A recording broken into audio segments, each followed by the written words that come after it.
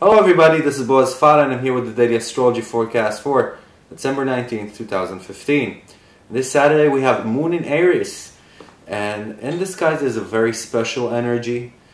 It's an energy that allows us to really reconnect to ourselves and to persons that we are close with in our lives, and to reignite that connection that makes us feel more secure in our lives.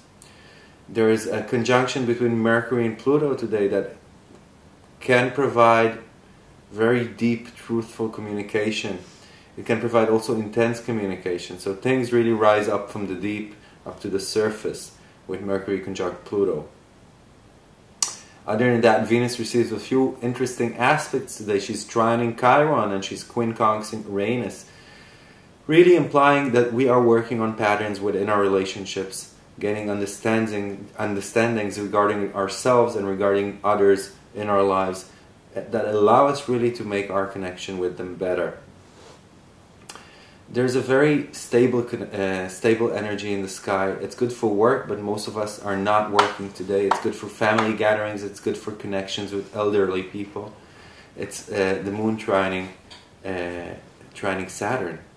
But that stable energy really diminishes towards the evening. It begins around 1400 hours Eastern Standard Time, or 2100 hours Central European Time, with the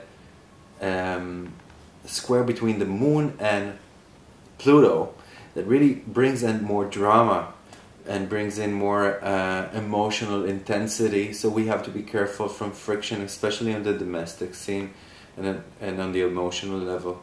Really understand that this could be not the calm waters that we had all through the day, so we don't want to really fall into that trap in the afternoon and evening time.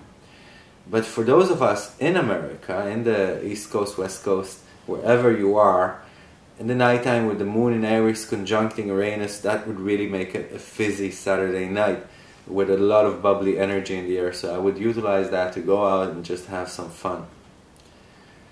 Thank you everybody for listening, and I'll see you all tomorrow. Bye-bye.